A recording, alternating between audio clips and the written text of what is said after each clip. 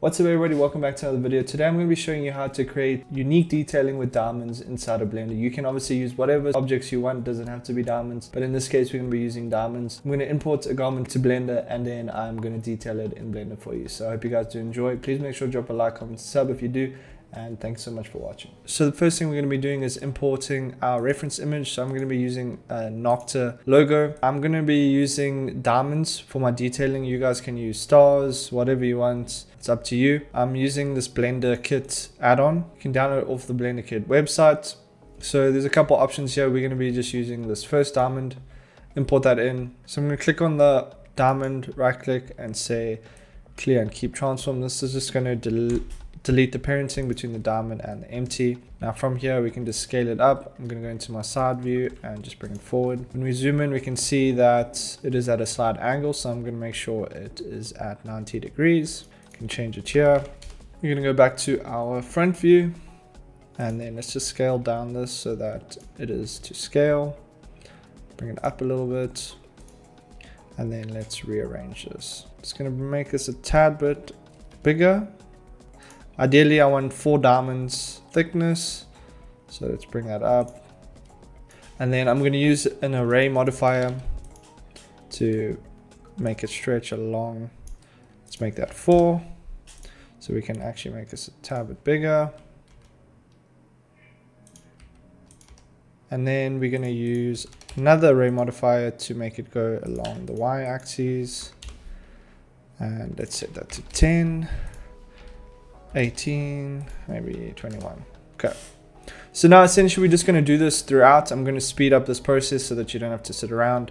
And then we're going to get to applying it to the garment.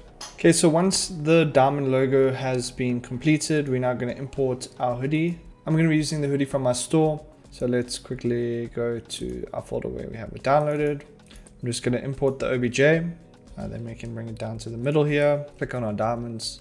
Just bring them up a little bit. And let's open up another tab here and go to our side view. You can press 3 on our keyboard to go to the side view. Now it is quite big at the moment, so I'm just going to scale it down a little bit more.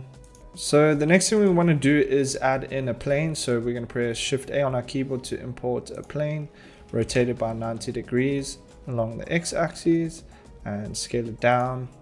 It must be around the same size as your logo, so I'm just going to position it on the logo, and then the closer you get the better. So I kind of want the diamonds to be sitting inside of the shirt, so I'm going to bring it up like that, and then let's just position it nicely so that it fits our logo as best as possible, and scale it down a bit.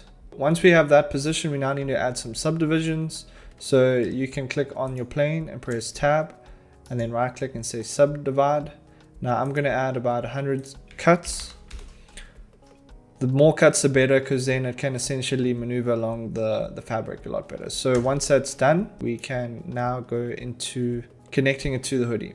So for this, we need to apply a modifier to the logo and then to the plane. So for the diamonds, I'm just going to join all of these. So I'm going to select all my diamonds here in the layer panel, right click and say convert to mesh, and then I'm going to press Ctrl J to join all of them, and now we should have one object. So in the layer here you can see we have just our diamonds. So now that we have our diamonds, we're going to add surface deform.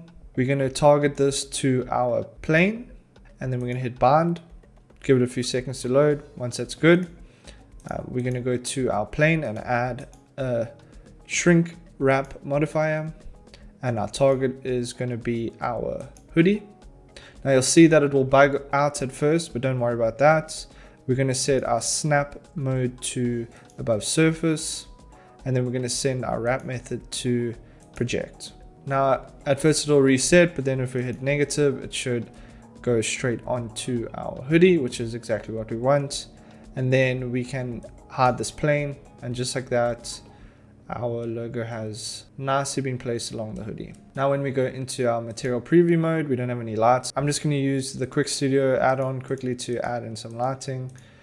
Hit add light and then go into cycles preview. You can see how cool that really looks in cycles. Check that out. So this is what the final render looks like. If this video did help you out, please make sure to drop a like, comment, and sub. These files will be available in my VIP channel in my Discord. Make sure to join that if you are interested in getting any of my project files for free. It's a new feature. Otherwise, you can purchase my hoodie bundle or any of my other bundles off my store. Thanks so much for the support as always. I'll see you in the next one. Peace.